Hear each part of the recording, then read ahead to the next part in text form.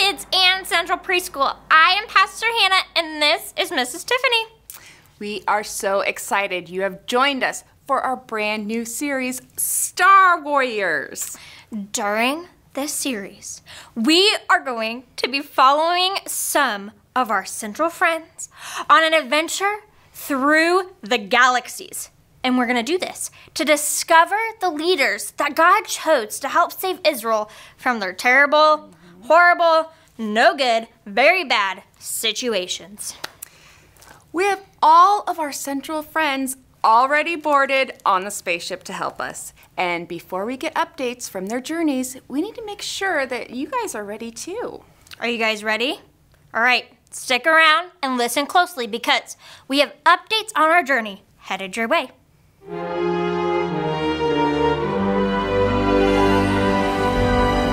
Hey friends, it's Super Simon here. In Central Kids, we have been studying about ancient Israel. And during this time, other people were occupying the land that God had promised to the Israelites. And they had to go to war in order to get it out. Now, before Joshua led the Israelites to take over Jericho, he spent time in worship. When we're facing something difficult, it is always a good idea to take time to pause and use our superpower of worship. You're not going into real war, but there may be some times in your life when things are going bad or life is just difficult. Today, let's pause and thank God for being with us during this time and thank Him for helping us. We can do this through worship. We can worship God during this time by singing to Him, raising our hands, and through dance. Worship is a strong superpower.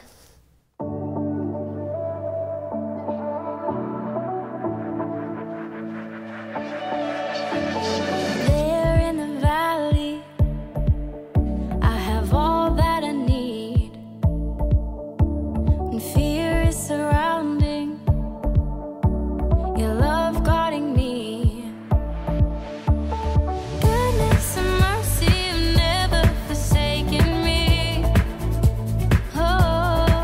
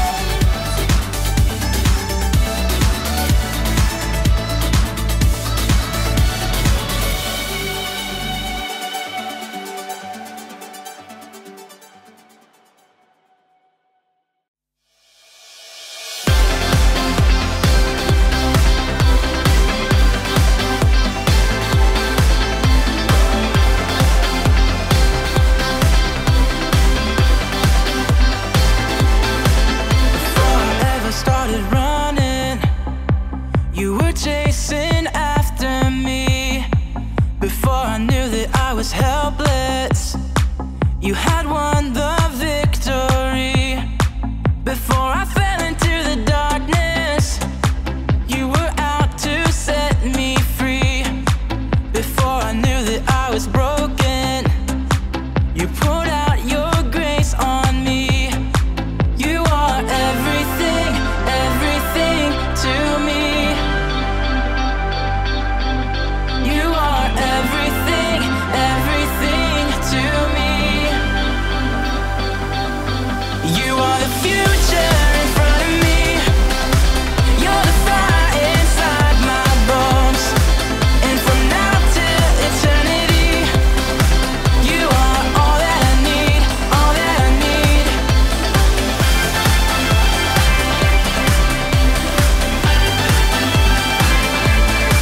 Before I felt that I was worthless, you took up the cross for me. Before I knew I was an orphan, you have made me royalty. You are everything, everything to me. You are the future in front of me. You're the fire inside my bones. And from now till eternity, you are all that I need, all that I need. You are the light that's alive in me. You're the breath that fills my lungs. And from now till eternity, you are all that I need, all that I need.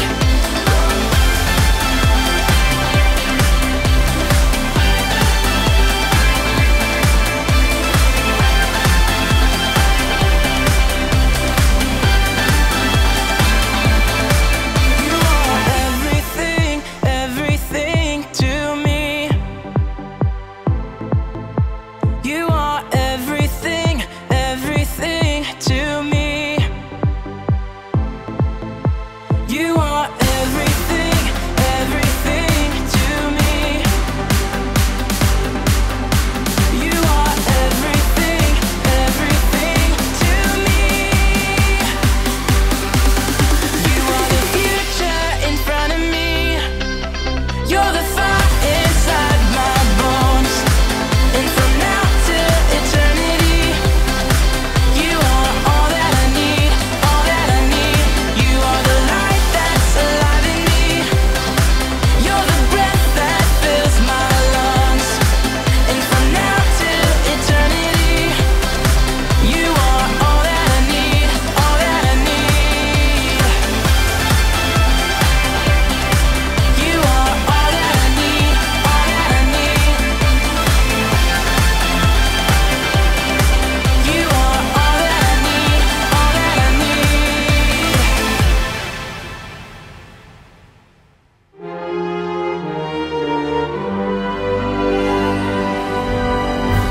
Pastor Hannah, I just can't seem to learn my lesson. What lesson, Benny? I just can't seem to learn to follow instructions.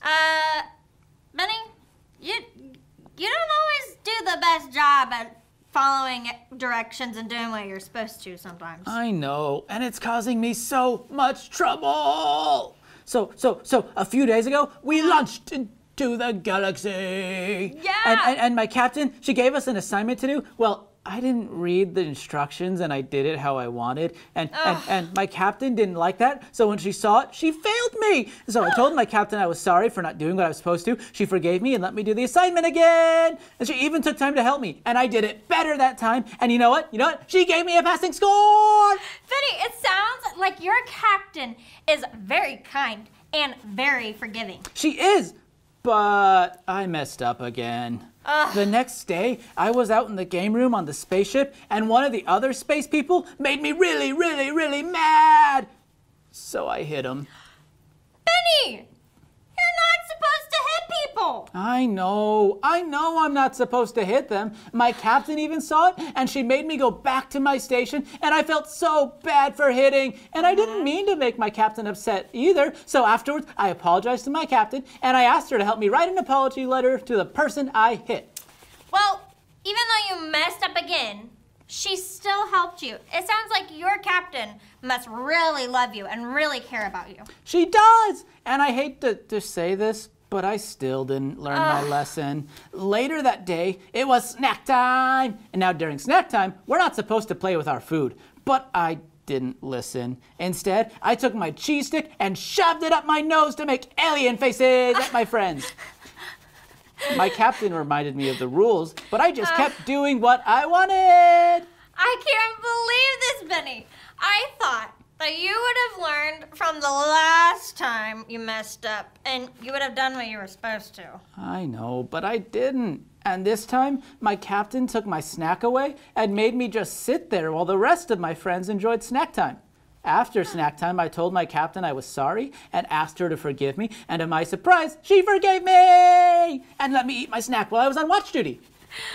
After you just kept messing up and messing around and doing things that you weren't supposed to, your captain was still kind to you? Your captain still forgave you? Yeah. I can't believe it either. Who would ever forgive someone after they've messed up so many times? Well, Benny, over the next few weeks, we are actually looking at a group of people called the Israelites who kept making the same mistakes over and over and over again, too. Did they get put in timeout in their stations too? Not quite. God did punish them for their disobedience, but after they asked God for help, He would send a leader to help them get out of those bad situations. Those are the leaders that we are on the search for. Wow! God must love His people so much! I can't wait to hear more about God's love and these leaders He sent to help. But before we get to all that, I have a question for all my friends. Okay, Benny, go ahead. When was a time that you messed up, and how did God help you? That's a great question, Benny. All right, friends, let's put our fingers to our brains to show that we are thinking of an answer to Benny's silly question. Now, when you have an answer, I want you to pretend to pull out a lightsaber. Then, later, you can have a pretend lightsaber battle with a family member or a friend while you share your answer to today's question. I love lightsabers! I know. I'm glad you don't have one, though, because I feel like you'd make a mess. What? Well, I'm gonna go get mine now, because I've got one. Oh, no. Yeah. I'm gonna go get it. Oh, I'm gonna no, go get Benny. I'm a lightsaber fighter with everybody! All right. So, Bye, Benny, friends. bye. Bye! Bye. Bye! Bye! Bye. Bye!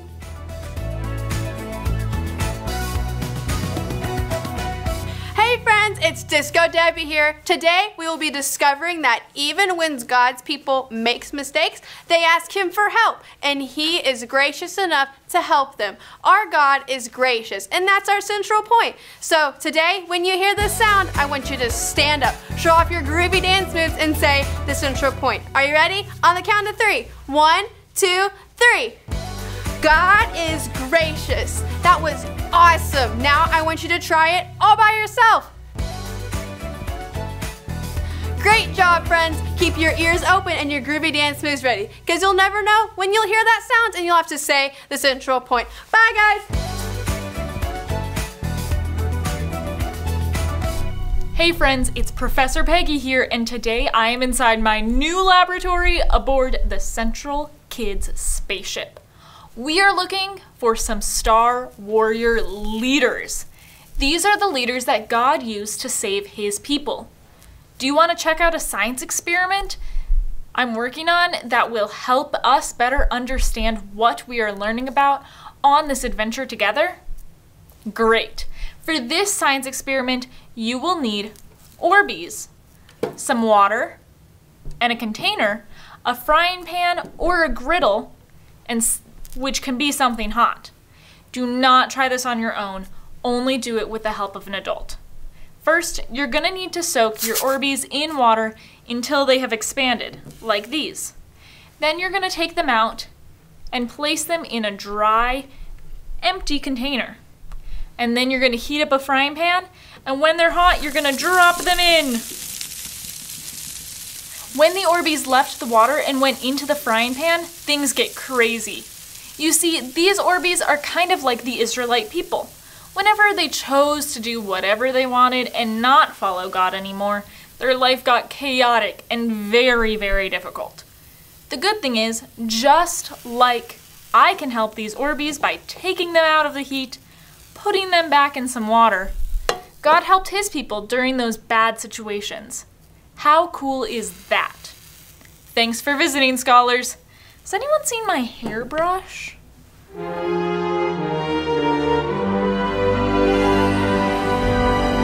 A Remember Verse is a piece of scripture that we explore and memorize together.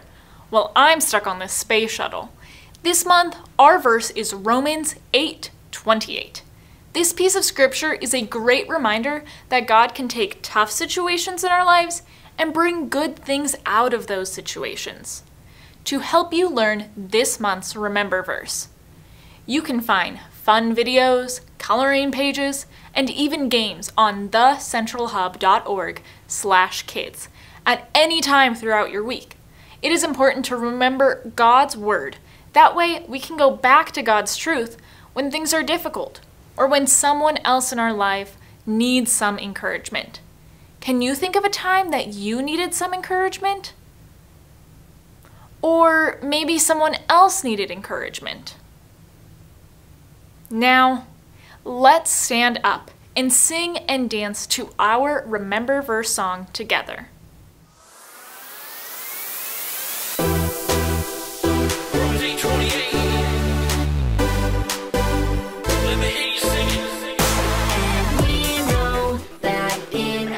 Things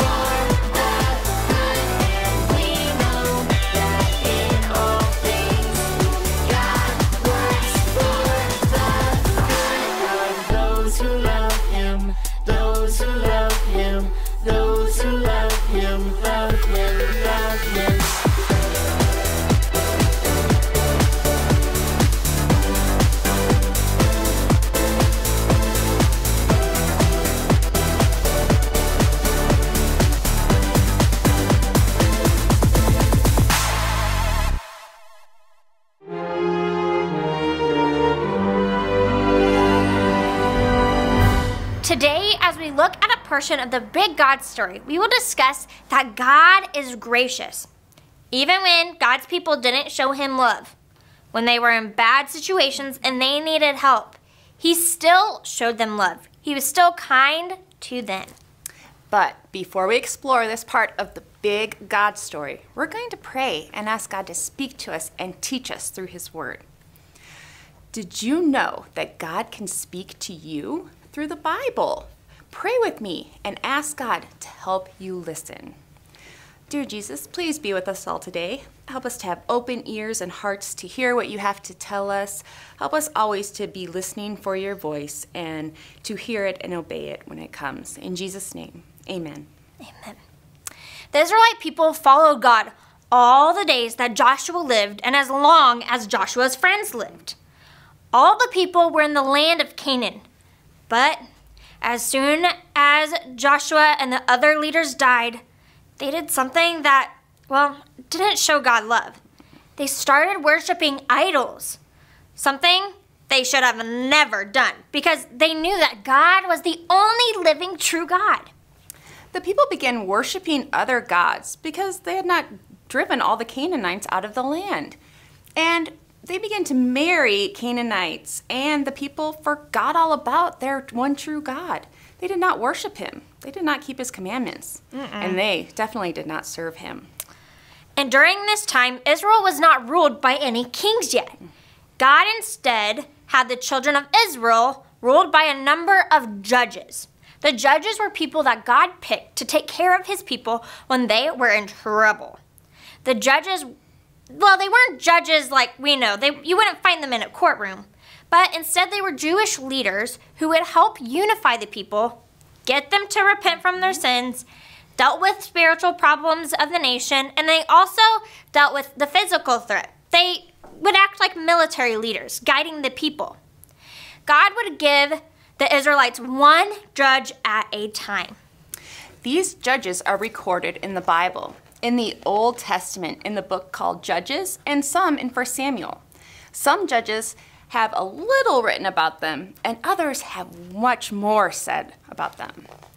We can read in the book of Judges about how the children of Israel sinned and disobeyed God when they didn't want to do as he commanded, and then they would fall into the hands of their enemies, and then their enemies would take them over, and then the Israelites didn't like that, so then they cried out to God for help, and God would then raise up a judge to give them, to help lead them out of their very bad situations. And once they were out of their enemies' hands, the people, they would forget God, and they would sin again. This was called a cycle, a very bad cycle. The people would sin and forget God. The people would cry out to God for help. God would deliver them, but then they would just sin again. The cycle just kept happening. Yet every time, God would listen kindly, would forgive them, and then he would send someone to help them. He would send a judge to help. This cycle happened for many, many years. Over these 300 years, there were 15 judges who ruled over the children of Israel. See, there were lots and lots and lots, 15 judges. In the beginning, some of the judges turned out to be great leaders, but over time, some of the judges turned out to live very sinful lives, and they were pretty bad leaders. Over the next few weeks in Central Kids, we're going to look at 3 of these judges. Deborah, who was the only woman judge, and then Gideon and Samson. We will look at how God used these women and men to lead the Israelite people out of their bad situations. We will see how God was kind and forgiving to the Israelites whenever they sinned and they messed up. God is gracious.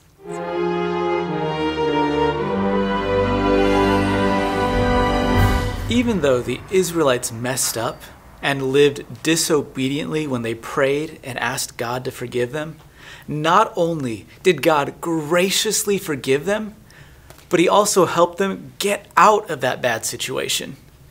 God has not changed. God is still gracious. Even when we mess up, God is there to forgive us and help us when we call out to him in prayer. Today, let's take some time to talk and listen to God. This is a great opportunity for you to tell God about anything disobedient you have done and ask Him to forgive you of your sins. Ask Him to help you in that area that you have messed up in. God loves you so much that He wants you to let Him help you and take care of you. So as soft worship music plays, let's spend some time with God. You can write out your prayer, draw your prayer, or use your 5 fingers we talked about last week during your prayer time. Don't forget to also take some time to be quiet and allow God to speak to you. Have a great time talking and listening to God today. I will be still and wait upon you, God. Come close, draw near to me. Here in the stillness, here in the waiting, here where my heart cries out to you. Here in abandon, here in the fading, here where your love is breaking through. You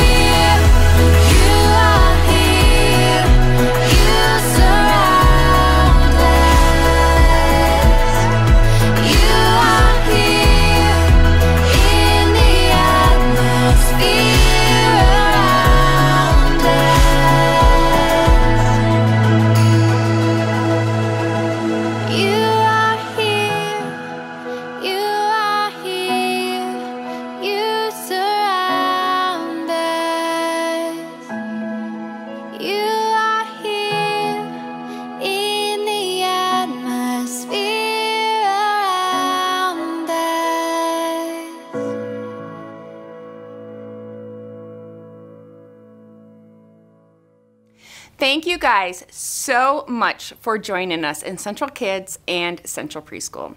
Now we come to the blessing part of our time together. A blessing is a portion of scripture or words to encourage you and guide you throughout your week. So just as we speak this blessing over you right now, you can speak it over your family or your friends too. So let's pause where we're at and place our hands out in front of us like we are ready to receive something. All right, Hebrews 4:16. Let us then with confidence draw near to the throne of grace that we may receive mercy and find grace to help in time of need. May God remind you that He created you unique and special. May you know that He invites you to be in a relationship with Him, to be a part of the big God story. May the Holy Spirit guide you and give you peace today and forever. Amen. All right, friends, thanks for joining us on our journey. We will see you next week as we continue going around on the galaxies. Star Warriors. Bye, guys. Bye.